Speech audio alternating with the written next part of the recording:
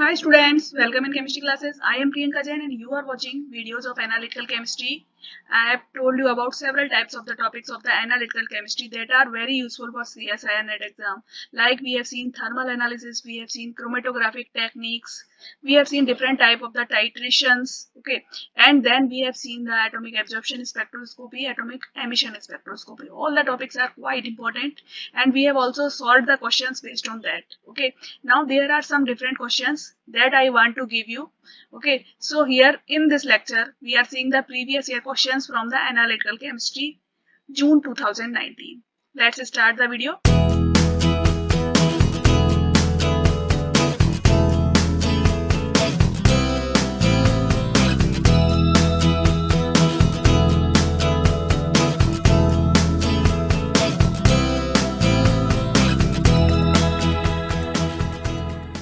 So see here this question from June 2019. What is the question? The role of H3PO4 in the estimation of Fe second with K2Cr2O7 using diphenylamine sulfonate as the indicator is 2.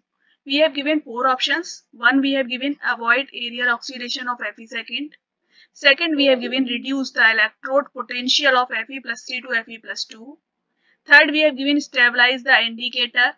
And fourth, we have given stabilize K2Cr2O7. Okay. We are watching here the titration of Fe plus 2 with K2Cr2O7. And here diphenyl sulfonate is being used as the indicator. Now we have to find out the role of H3PO4. H3PO4 is being added. Why we are adding it? We have to find out this thing. Okay.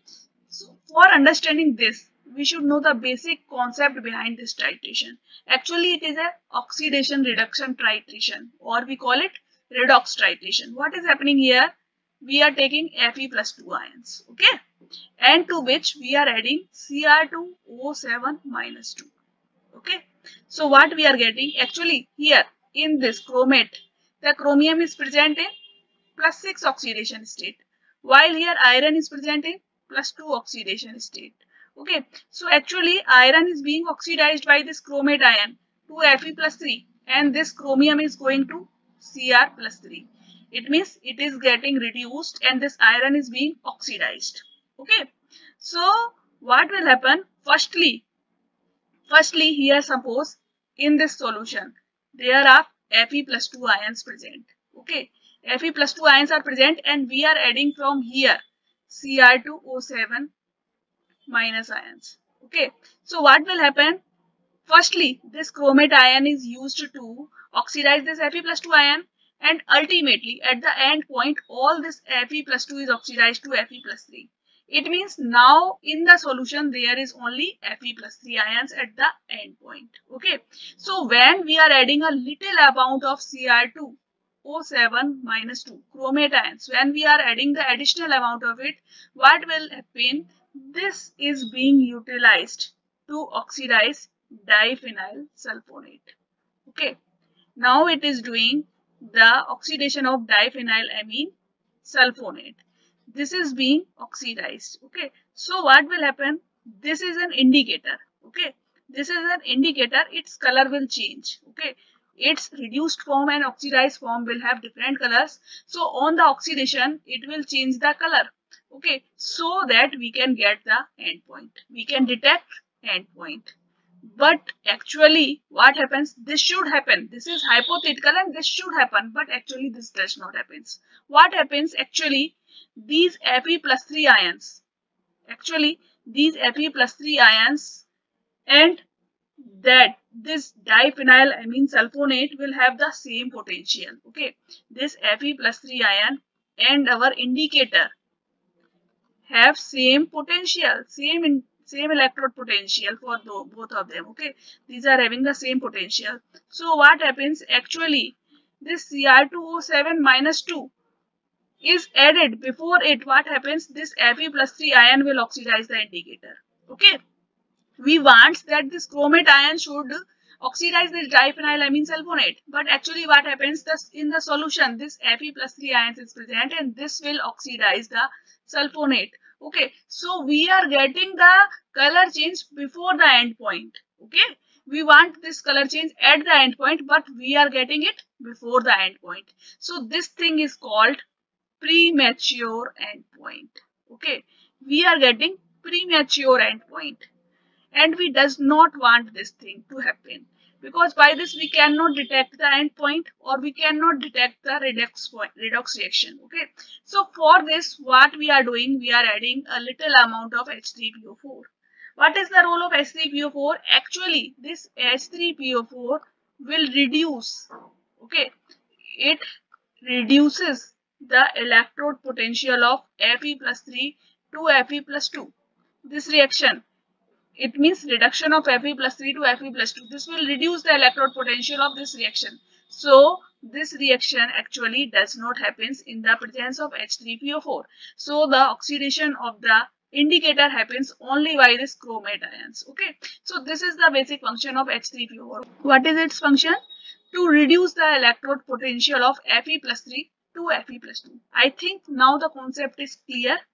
Let's see the next question. See here this question from June 2019. We have asked about the incorrect statement. Incorrect statement for amperometric titration is, okay, amperometric titration. First, we have given it is based on measurement of diffusion current. Second, its sensitivity is always higher than those of the spectrophotometric titrations. Third, we have given it does not generally requires an indicator. And fourth, we have given it requires inert atmosphere of nitrogen or argon. Actually, see here, amperometric titration is basically a titration technique in which the diffusion current at appropriate applied voltage is measured. Okay, we will have to measure the diffuse current at an applied voltage. Okay, and this is plotted against the volume of the titrating solution. So basically in amperometric titration, we are doing a titration between the diffused current and the volume of the titrating solution. We are plotting a graph between them so that we are getting a graph by which we can find out the endpoint. Okay, so here this technique is actually based on the measurement of diffusion current. Yes, it is true. Okay, this is true because we are actually doing this thing. Secondly, we have given it does not generally requires an indicator. Actually, this technique does not need any indicator. So this is also true because we are doing simply the titration between the current and the titrating solution's volume. And third thing we have given, it requires the inert atmosphere of nitrogen and argon. Actually, in this method, we requires an inert atmosphere and that is of nitrogen or argon. So this is also true. The only false statement is this one. Its sensitivity is always greater than those of the spectrophotometric titrations. Actually, this method is less sensitive than the spectrophotometric titrations. Actually, spectrophotometric titrations are more sensitive. Okay, so this statement is wrong. Option number B is the wrong answer. Okay, so these are two questions from the CSIRNET question papers June 2019. Meets you in some more videos with some more questions, and if you are liking, please share these videos, please like the videos, and please comment me. Thank you.